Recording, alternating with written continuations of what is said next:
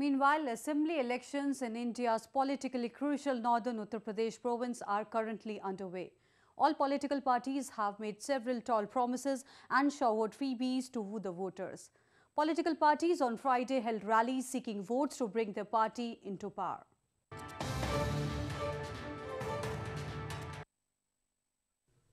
Congress Vice President Rahul Gandhi and his sister Priyanka Gandhi Vadra on Friday addressed a rally in Raebareli city of northern Uttar Pradesh province. Raebareli, considered as a Congress bastion, is traditionally represented by Congress President and Rahul and Priyanka's mother Sonia Gandhi in the lower house of the parliament.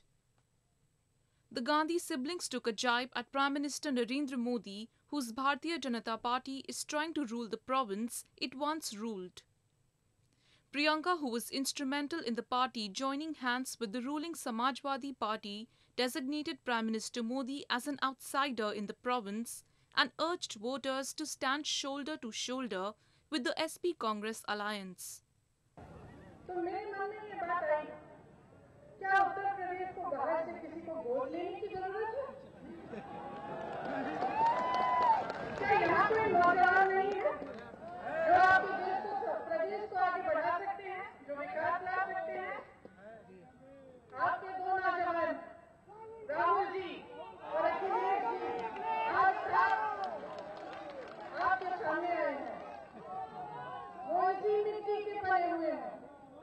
Meanwhile, Uttar Pradesh's Chief Minister Akhilesh Yadav and his wife Dimple Yadav also held rallies in different locations of the province for their Samajwadi Party candidates. Former Province Chief Minister and Chief of Bahujan Samaj Party Mayawati, who is eyeing a comeback to power after 5 years, also addressed a rally attacking her rival parties. और वैसे आप लोगों को ये मालूम है BSP की कार्यशैली के बारे में, बीएसपी जो कहती है उस पर ईमानदारी से अमल भी करती है, विरोधी पार्टियों की तरह नहीं। विरोधी पार्टियां कहते कुछ है और करते कुछ है। Mayawati largely caters to the lower caste community in the province and is contesting the election on the support of Muslim candidates. Results of the 7-phased Uttar Pradesh Assembly elections will be declared on March 11.